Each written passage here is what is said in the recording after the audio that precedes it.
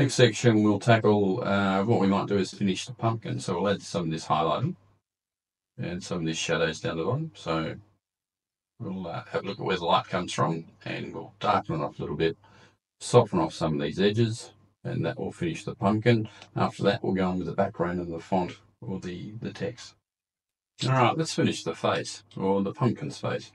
As you can see with this one, it's almost got a vignette around it, whereas is very bright. So the easiest way to get a vignette is grab your initial pumpkin shape, make a copy of it by Control-C and Control-V. I'll bring it down here so you can see what I'm doing. Now let's make a shape. Let's make one complete shape. So using the shape builder tool, make sure the plus button is active in the actions and just trace over the top. Okay, so we have one complete shape. So one nice shape. What that's going to allow us to do is create some vignetting and some masking. This bottom section down here, so for this, the colour for this, let's try and make it as close to the other one. Right. Let's try and make it this colour.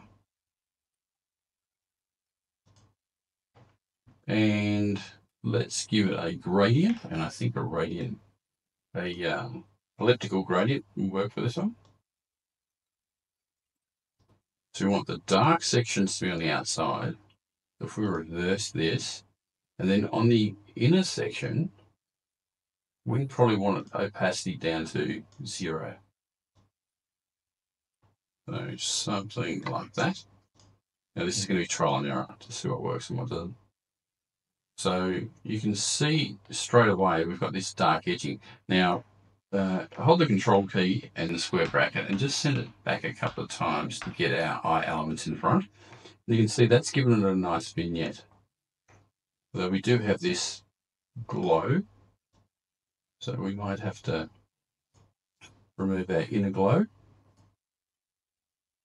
Now the inner glow is on the second shape we created because we did duplicate the initial pumpkin, so it retained that effect.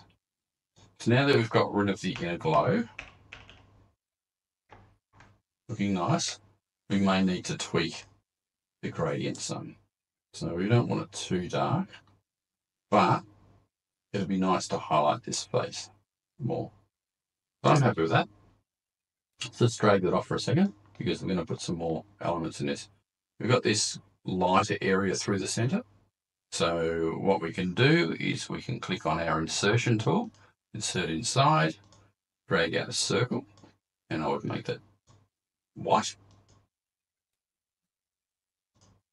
And with the white selected, give it a Gaussian blur. What that's going to do, actually, we'll do it on top of this so we can see what we do. What we want to do, maybe we'll select the yellow colour. We want to soften off this center section. So see, it's a little bit lighter there. Maybe too big. So, about there, I reckon. So once again, Control X highlights your shape. Click your insertion tool and paste it in. Now, if it doesn't work, do what I do, Control Alt and then Control V. That is now pasted inside. So now when we drag our selection over, move back a couple.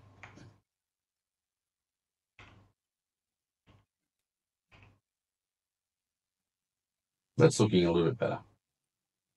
Now we still need a little bit more reflection down the bottom, and this is where you can start playing with, in your layers, start playing with your opacities and your overlays, because this is where these come in handy. And there's no particular rule. See what works and what doesn't. You may not need to. Screen, what does it look like? Screen and then normal. No, I think I'll leave it on normal. Alright, so I'm happy with that. Now we do have a little bit of banding here. What we can also do is give this a Gaussian blur. But remember, you're going to have this outline because the Gaussian blur is going to give it that outline there. So no, I'm going to go back to the way we were. I'm going to get rid of that blur because I would prefer to have a sharp edge. So I'm going to drag one out.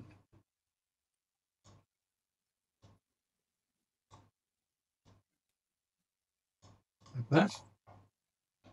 And then I think I'm going to do a darker section down here. So for that, I can drag out a simple circle.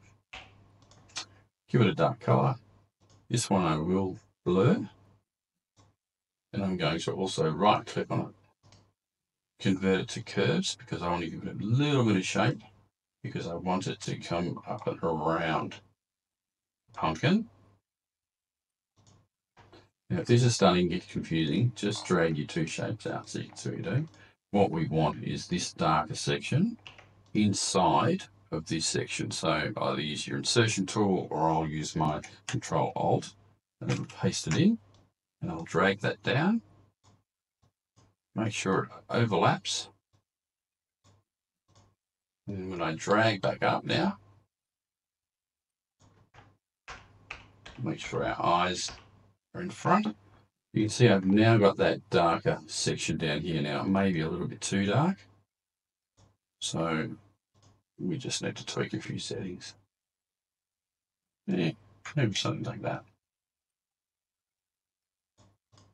It's looking pretty good. I think you're safe to say, oh, you can see I've added a couple of extra things to the eyes. Feel free to or not to. You might even want to add an extra shadow. Just to highlight some areas. I think that looks nice. So if I was going to do that, I would actually paste that into the shape section that we've got, just so that if I want to expand that, it's not going to bleed out. So I think I'll leave it like that. Maybe turn the opacity down a little bit. It's a nice shape, nice shadowing happening. Once again, it's not exact, but you can see where we're going with this. So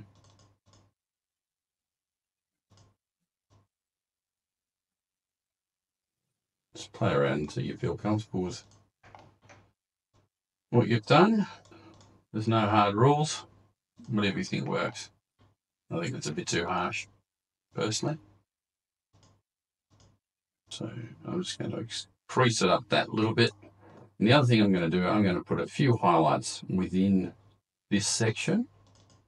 So I'm going to copy that one there. I'm going to give it some orange. Extend it down. Drag it into the corners, and I'm probably going to drag it up a little bit more and change the shape. I'll convert that to a curve so I can actually change the shape the way I want it. And what do we need? Well, let's turn the opacity up.